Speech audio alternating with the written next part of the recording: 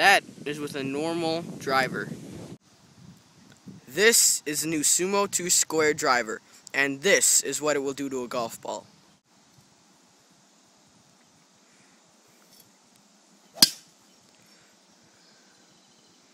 You just saw what a Sumo 2 Squared driver will do to a golf ball.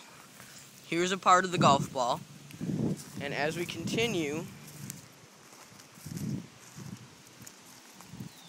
there are more shreds of this golf ball. It was just destroyed.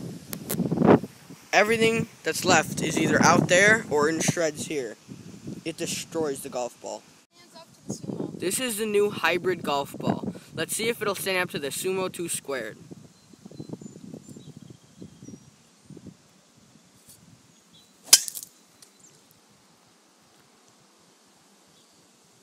This ball definitely did not stand up to the Sumo 2 Squared.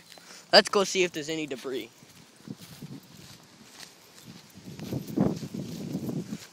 Wow, the rubber bands are completely out, destroyed.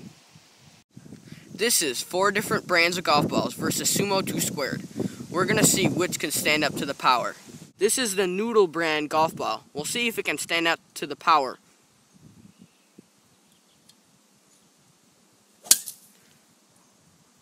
That got disintegrated. 100% disintegrated. Even some of the rubber bands on a plant. That's amazing. This is the new Titleist DT Roll. We'll see if it can stand up to the power of the Sumo.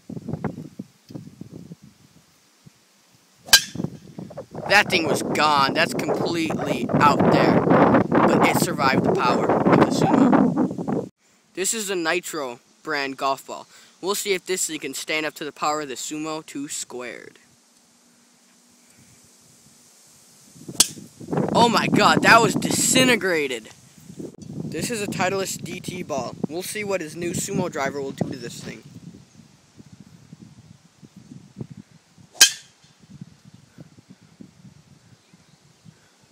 That thing skipped over the water. It skipped 5 times and it landed on the land.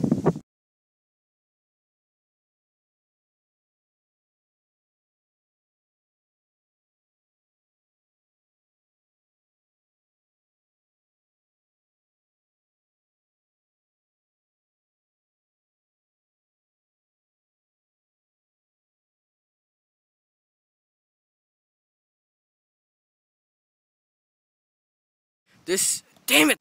This is a Titleist E2 Roll. This ball definitely did not... Shit.